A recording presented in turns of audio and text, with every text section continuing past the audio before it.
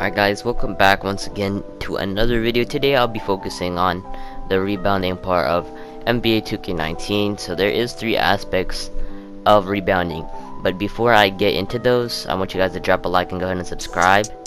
And also the 3 aspects, they are all different, but the last 2 kind of have to do with each other. So positioning, timing, and breaking box outs and getting into the box out position. That's why they kind of have to do with each other. So let's focus on timing first.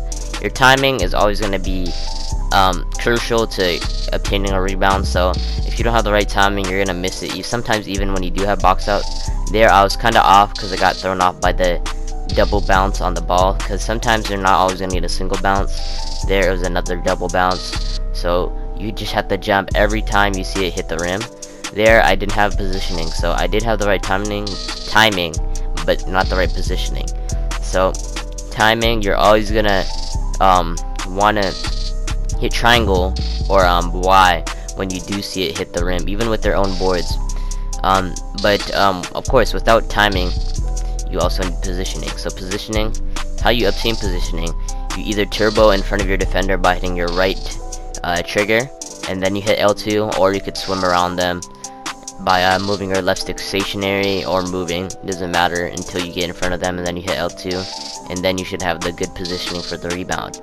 So breaking box outs, of course, as you can see me there, I already had the box out because he was a much weaker opponent than me, so I easily just hit L2. But when you do have another glass cleaner on you, or just a big center in general who knows how to get boards, you do have to know how to maneuver around by using your left stick, by altering the box out, or turboing around them, then hitting L2, maybe moving your legs in front of them by moving your left stick as well.